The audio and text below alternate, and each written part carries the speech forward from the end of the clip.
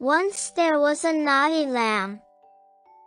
His mother always loved her child so much that she worried about the safety of the child. His mother always warned him, "Be careful. You must not go into the forest. Wild animals live in there. They may threaten you. Sometimes they would eat you." But the mischievous lamb never listened. The lamb casually went into the forest and played there for a long time till it turned dark in the evening. One day, as usual, the lamb wandered far off into the forest. There he saw a spring. "I am thirsty. Let me drink some water," he thought. He decided to take water from the spring for his thirsty. While the lamb was drinking water in the spring, a wolf watched from behind a tree. "A lamb! My lucky day," the wolf thought, approaching the lamb. The lamb was not aware of the wolf for some time. There was no one besides these two animals to save the lamb from the wolf. "You know this forest belongs only to wild animals like me. Why have you come in here to take water from this spring?" asked the wolf. The lamb knew that wolves were dangerous animals. "Mother has warned me about wolves.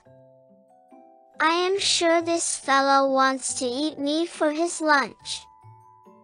This fellow is ferocious. I must escape from this animal," he thought. The wolf continued, "You are also dirtying water. How will I drink this polluted water now?" "But the spring flows from where you are standing down to where I am standing, sir," said the lamb, in a meek voice. The wolf was surprised to hear such an intelligent answer from the lamb. But the wolf was just looking for an excuse to kill the lamb. "How dare you argue with me? I think you are the same lamb who had abused me last year," the wolf shouted. "Last year? Brr, sir, I was not even born then," the lamb squeaked. The lamb feared that the wolf was looking after a pretext to kill the lamb. The lamb became cautious of its words and gestures.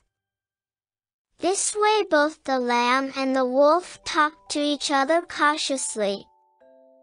The lamb heard some woodcutters. They were coming the way in which the lamb and the wolf were standing. "If I can keep talking to this wolf for a little while longer, the woodcutters will be here. They will chase him away," thought the clever lamb. "So," he said, "Mr. Wolf, you are right. I have dirtied the water. But I did not mean to upset you." This way the lamb kept on talking for a few more minutes. As the lamb spoke, the woodcutters arrived. They saw both the lamb and the wolf. They caught the wolf and beat him before letting him go.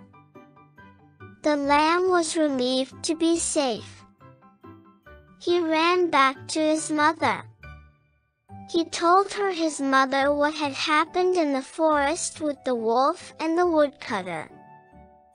And then he promised his mother never to wander into the forest again.